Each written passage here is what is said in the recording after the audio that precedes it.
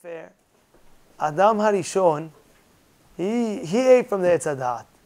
Because of him, till today, we have to rectify the sin. Is it fair that it was Adam Harishon have to do with me? You hear the question or no? Yeah. You hear the question? It's a very simple answer. And the answer is that the Sifrei Kabbalah explain there were 600,000, in general, there's 600,000 neshamot that were created, and there's Gilgulim and things. They were all 600,000. They were in Adam Harishon at the time of the Etz Hadat. Now, by the way, the Gemara says, what was the Etz Hadat? What did Adam Harishon eat from? What was it? People think it was the apple. That's why nowadays, if you look, what's the phone? The apple. Yeah. But there's a bite in the apple. Meaning to say, there's a sin in the apple. That's what the Goyim feel that's what it is. However, if you look at the Gemara, in Masechah Berachot, right? It doesn't say that. In the 6th Perek, it says, there's 3 opinions, what was the Etz Hadat. One opinion says it was a grapevine, right? One opinion says it was a fig. And one opinion says it was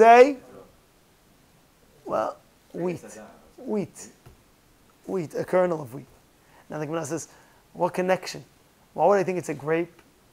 One answer is, because wine gets you gassed. Wine, if a person has too much drinking, what happens to him? He gets, what does he get to him? Huh? By the way, Rabotai, if you didn't say Kriyat Shema, make sure you say it right now. Please. Right now, make sure you say it, because this man's coming. So just, what was it? One opinion says it was grape. Why grape? Because a person gets drunk with the grapes. And what happens if he gets drunk with the grapes? He does stupid things sometimes. Hey, one opinion says that it was the fig. Why was it the fig? Because the fig, they were naked before they ate it, right? After they ate it, what happens? What do they have to bring? What do they have to do? Clothing. Which clothing did they wear? Figs. They wore figs? No. The leaf of the fig. So the Gemara says that the opinion says the fig. You know why? Because it needs to be a tikun from what? From the averah that they did. Every averah that a person did, he has to make tikun of that averah of exactly what he did. Let's say, for example, a person, he convinced people to go to nightclubs when he was younger, promoting, come, I have a crazy party, crazy. So you have to do tshuva, but you have to do tikkun in the same way. What's tikkun in the same way? Now you got to promote for shiurim. There's a Wednesday night shiur by Rabbi Palacci, Derech Emet, 2013, East 13th Street, come, use the parking lot, this, that. Promote, in anything. There's an app, Torah Anytime, you got to check it out, you got to download it, you got to see shiurim from the rabbis over there. You're doing tikkun from what you did. And the third opinion says it was wheat kernel. Why? Because when it says, when is a child, know to say Abba Ima? When is a kid's allowed to have kernels. Up until now, he's nursing from his mother. But the second he has a kernel, that means he has enough knowledge to say Abba Ima, mother, father. And that's Etz Hadat, the tree of knowledge.